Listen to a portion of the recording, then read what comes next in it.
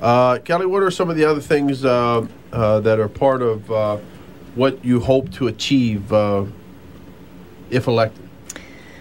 Well, obviously, I'm a big proponent of public safety. Not just our police department, but we have, code enforcement also is part of our public safety efforts. And there are two things that I want to make sure happen with those departments, and that is that they need adequate funding and they need adequate staffing to take care of the issues that we're having. The police department has put together a 5-year strategic plan that has several goals in that, in terms of enhancing technological advances and to fight crime and so forth, and obviously enhancing the police facilities is a big goal in the form of a police headquarters, and I really want to see that happen. New police headquarters has been discussed for at least 10 years, maybe more. At least, yeah. Because, we went through the whole discussion of, then it was characterized as the law mall. Right. And then that was actually during an election cycle. So where do you have a vision of where you would... Are you a person for centralized, decentralized, substations? Do you have a philosophy on that?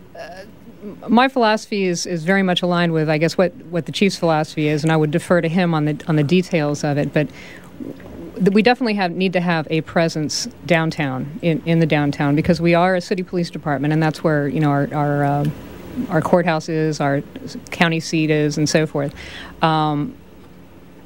In terms of substations, I think folks sort of misunderstand what their real usefulness is. And they think a police presence will occur if you have a substation. The problem with a substation is that you create a structure that then needs to be manned for it to be effective, which effectively then takes officers off of the street and adds the need to have civilian staff and so forth. So, and that would be the big question: is there a place in the city that needs a 24-hour operation open for people to know where it is to be able to come to for any and all their problems? Because otherwise you are talking about having a facility that may be used for just an interview, filling out paperwork, versus a manned area. Well, when it comes right down to it, you do have a 24/7 facility. It's a virtual facility because you have access to the phone and to a computer and to email. And so if you need police services, most people don't go to a building to ask for police services. They call. So that's not going to change. A lot of the technical stuff, the report writing and so forth that goes on with the police is now being done in the cars. There are computers in the cars. There's all sorts of internet access and database access. So in terms of having that structure there for the officers to go in, sit down at a typewriter like we used to and bang out a report, those days are gone. So wherever you are, it's almost a virtual presence in the community. But there is a need to have a headquarters where the infrastructure of the police department, for lack of a better word, goes on. We have a lot of different divisions. There's planning, there's community services, there's training and education, there's the patrol division, drugs, and all of those need to have adequate facilities to work out of. And right now we're cut up into so many pieces and spread around. We're losing effectiveness that way. Now, crime is obviously a hot topic for those living on the West End. Do you have any creative techniques that may help, make the neighbors feel more safe or secure? Well, again, this, I guess, coming from a law enforcement background, this is not done alone. And the police department does employ a lot of really innovative things now and are working on more technological advances. As a matter of fact, we're doing the Segway patrols, bicycle patrols, foot patrols, trying to get more presence out. Part of the NAC, the beauty of the NACs is that there's always a police presence there and an opportunity to voice what your concerns are and have some face-to-face interaction. CrimeReports.com just came online, being paid for by a grant from Crime Prevention, Maryland Governor's Office of Crime Prevention and Crime Control, that allows you to actually go online and see the calls for service that are being handled in your neighborhood throughout the city. You can separate out the proactive things the police are doing. So if you uncheck all of the crimes and just look at what they're doing when they're not answering calls, there's a lot of proactive stuff going on. Do you think we'll ever get to the point like where we had certain areas where they may need surveillance cameras in these areas?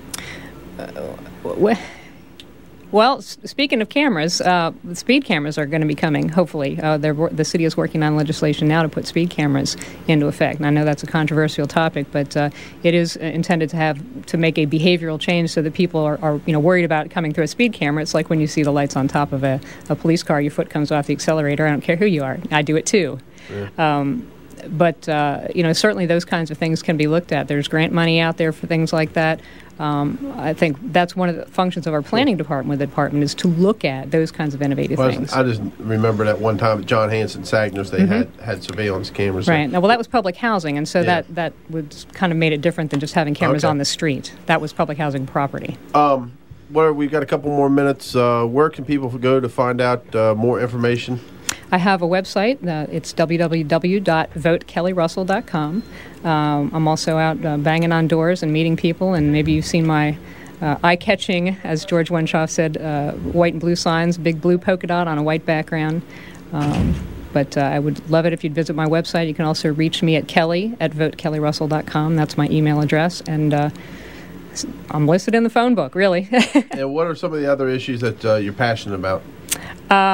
I really want to see some revitalization of areas that are depressed in the city. The Fredericktown Mall, prime example, and this is a current theme I'm hearing with all of the mayoral and alderman candidates. I think we all see the same concerns. The West End's finally definitely getting some attention, at least in this election cycle. Well, it's not that it hasn't gotten attention. Yeah. I think there were some plans that didn't pan out with the mall redevelopment. So, hopefully that's something that's been being woken up, and then we have a lot of stuff going on with the East Street Gateway and so forth. So I'd like to see some life breathed back into those areas.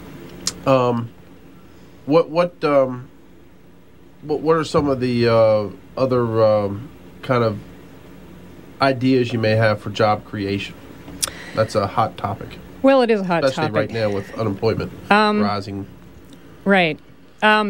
I think our economic development is key, and the city's Department of Economic Development is out there and trying to court these office businesses and different industries to come to Frederick, and that's something that I think really needs to be supported by the incoming mayor and board of aldermen, and those kinds of efforts to bring jobs to Frederick are very, very important. And we also need to start thinking about things like, telecommuting. I attended a lecture last night, and I apologize because I've forgotten the gentleman's name. Alan Feinberg brought him here, but he talked about what he called virtual adjacency, which is essentially, we have with fiber technology being able to bring big screens and telecommuting and having workplaces brought to the people instead of people having to drive to their workplaces. So out of the box kinds of things. And I can't wait till somebody comes up with an out of the box phrase for out of the box, because it's so in the box now. You guys schedules filling up pretty hefty with requests from every organization that is absolutely imaginally known and made up as it goes. Absolutely. And it's I have to say I'm having a great time enjoying talking to people, meeting people, and hearing what it is that they're concerned about. All right. What's that website one more time? www.votekellyrussell.com. All right, Kelly, I want to thank you very much for coming on. Thank you. I appreciate it. We're going to be, as I said...